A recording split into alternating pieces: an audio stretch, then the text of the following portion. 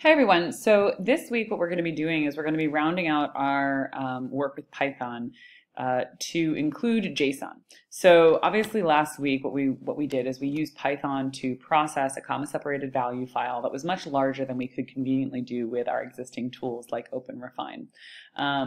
What we're going to do this week is show, now we know that we can use OpenRefine to open JSON files, which is handy, and we know that we can obviously use OpenRefine to open multiple files at once. What we're going to do this week is we're just going to look at how we can use Python to parse JSON files. So it's going to be very similar in many ways to what we did with the CSV data, which is that we're going to have a recipe book called JSON. We're going to import that, and then we're going to use methods from that in order to access parts of our JSON. But the thing that I hope you'll take away from this is that actually once you kind of get past that initial part of which recipe book do I use, the process of kind of loading and parsing this data is very similar. The other thing that we're going to look at is that's a nice feature that we can do whether we're looking at CSV or JSON data, is that we actually don't have to manually enter the title of every single file that we need to look at, that we want to look at, right? So if I have a collection of CSV data, for example, data that I've collected over the course of time, or JSON data that I've collected over the course of time, I don't have to actually, write an individual script for every single one of those. Python has a way that it can just say, look, I want you to look at every file in this folder, and for each file, do the following things. So that's going to help when you are trying to look at data over time, which is very often the case. And then finally, I'm just going to show you, this is going to be sort of just like a nice to have, something for you to take with you, something called a shell script. It runs in the terminal. We'll do it directly. You can actually run it in the terminal just the same way we have been in Aptana. But we're going to look at this shell script, and what this is going to do is actually let us automate the downloading of data from a URL. So to get started here, you can see we're right back on our City Bike data page, but rather than going to the CSV files, this time I'm going to come to the station feed, right? So we've looked at this multiple times before. Nothing really new to see here, although as you know, as we've noted in the past, right, one of the things this shows us is what time I loaded the data on the web page. So what I'm going to do is I'm going to download a copy of this, and to do that I'm just going to go ahead and do a Control A or an Apple A and an Apple C, right? I'm going to open up a text edit file. Oops. Text edit, right? And so this is all stuff that we've done before. I'm going to paste it into my text edit file. I'm going to use a shortcut or the format menu to convert it to plain text, and now I'm going to just save it, and I'm going to put it into the same Python work file that I've been working in. Now, I'm going to go say, okay, so I'm going to call this City Bike Data JSON, right? It's going to ask me if I want to use text. I say no, thank you very much, and now I have a copy of this file in my Python folder, right? So you can see I also have some of the other stuff in here that I was working on last week. No big deal. So the next thing that I'm going to do is obviously open Aptana Studio and navigate to the right location. So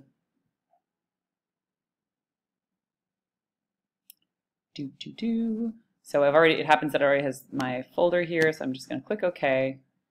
Because I already had the Python work folder set up there. And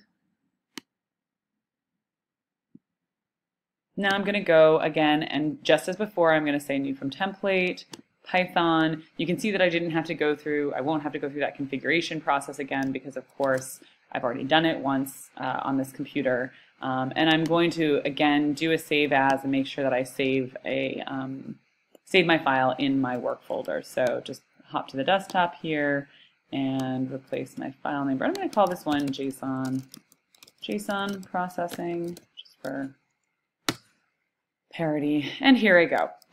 So just as we did the last time when we started by importing CSV, instead I'm going to start by importing JSON, right?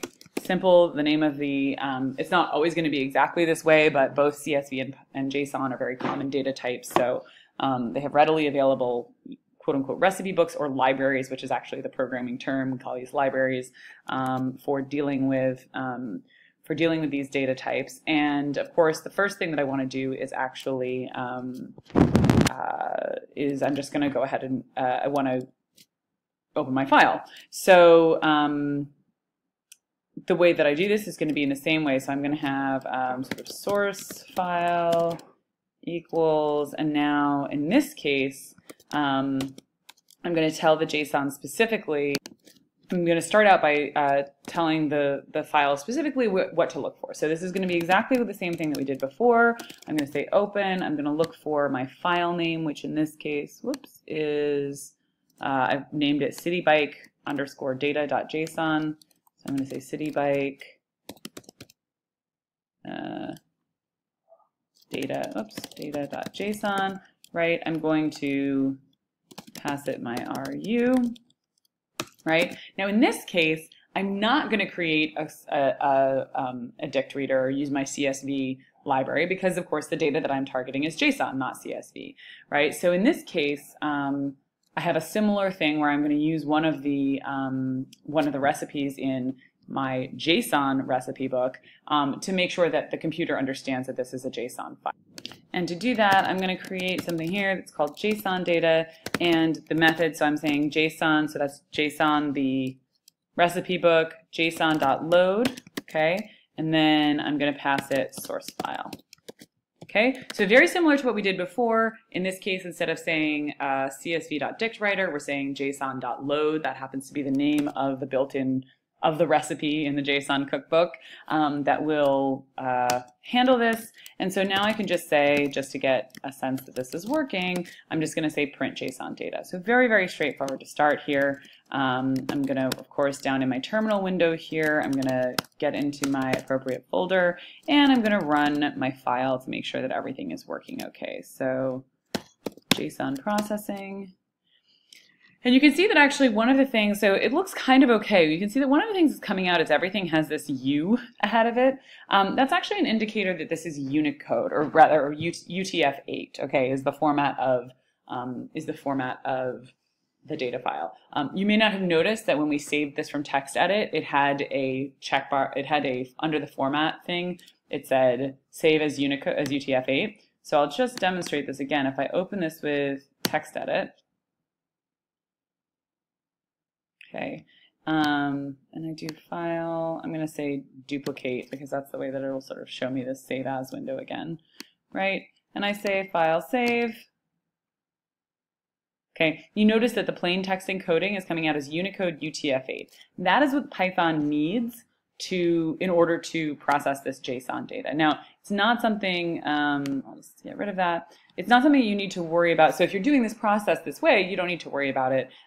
It will generally, if you converted it to plain text, it will default to UTF-8. But if you ever run into errors with it, that's something to look for, is that maybe it saved in a different quote-unquote encoding. But plain text is what we're looking for here. So what we're going to do now is basically just what we did the other day. Now, of course, if we recall the structure of our data here, I'm going to sort of scroll back to the top here. I could obviously do this by looking at TextEdit, which might be a little bit easier.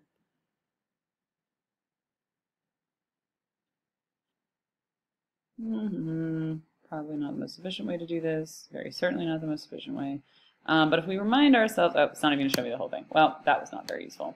Okay, so once again, I'm going to open this with TextEdit just to remind myself of what the features of this are. And again, if we look at the top here, you may remember now that we have these two features. We have execution time, which shows me when the data was downloaded. And then we have this list called station bean list. And station bean list is the name of the list inside in the JSON document, right? We know it's a list because it starts with a square bracket that has each station as a JSON object. So what we want to do is we want to, of course, loop through each of these objects, right? Loop through the stations, and then we're going to want to pull the values out, and eventually we'll write those to a CSV file. So you'll see that this starts to look very familiar. So what I can say, so just the way that I printed the JSON data, I can test this by saying, okay, I want to print the JSON data, and then I want to, by the way, actually I just want to look at the execution time. Put some double quotes. Just want to look at the execution time property, right? That execution time is that one attribute that tells us when this, when I grabbed that file.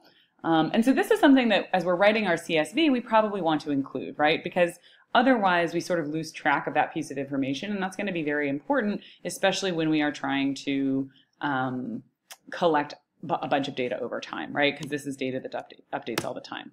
So now you can see it's printing it, no problem. So how am I going to loop through all of my stations? Well, it's actually pretty straightforward. I'm going to say for station in JSON data station bean list, right? Exactly the same structure that we looked at before. We know that station bean list is a list. We checked that in the data. We know that this for in construction can be used to loop through items in a list. In this case, each item happens to represent a row. And then we're going to say, so this is where we're going to say, look, if we want a row for every station, then we're going to do very similar, we're going to do basically the same thing that we did with our CSV, which is we're going to say, okay, I want to create a row array or a row copy, right? That's going to be empty, except in this case, the first thing that I'm going to add to it is the execution time of the file, right? Which I have right here. I can just copy this into it, right? And remember that the execution time doesn't change. It's only once per file, right? So each row is going to have the same value in here. This is going to make more sense when we're actually trying to process multiple files at once with a single Python file, when we want to be able to process like 3 or 4 copies of this JSON file. So we're going to do that, and then what do we want to do? Well, we know that for every attribute in station, right? So the station itself is a list, has a list of attributes, and I can go ahead and say row, whoops, I keep mistyping, row array dot append, right? Whatever the station attribute. Oops, attribute, right? Now, of course, we haven't at this point yet created an output file to write to, so we want to be sure and do that. And again, we're going to do this in exactly the same way that we did last time, which is going to be to open a file. I'm going to say converted json.csv, right, and specify that this is a writable file. Now, in this case, I want to go back and I do want to import my CSV recipe book because I want to output this as a CSV, right? So I didn't need it to process the JSON coming in because it's JSON data. I use the JSON recipe book for that. But to output it, I want to say output writer dot output writer equals CSV dot writer, right? And I'm going to pass output file to that, right? So you'll see this is very, very similar to what we did last time. And now down here, all I have to do is say, okay, so I've done this, I've created my row array, right? This is all pretty straightforward, very, very similar to what we did last time. And now I'm going to say output writer dot write, write row array, right? So again, very, very similar. I'm going to come back here, I'm going to close my file, so I'm going to say source file, close, output file, close, again, not strictly necessary, but useful, and then give this a go. And you see that I still had my print statement in here, so that did that. And when we come back, we're going to take a look at the file, see if it worked as we expect, and then we're going to move on to seeing how we would handle running this script against just all of the files that are in a given folder, right? So again, if I have multiple files, how do I process them without having every single time to specifically write the file name? So I'll see you in just a minute.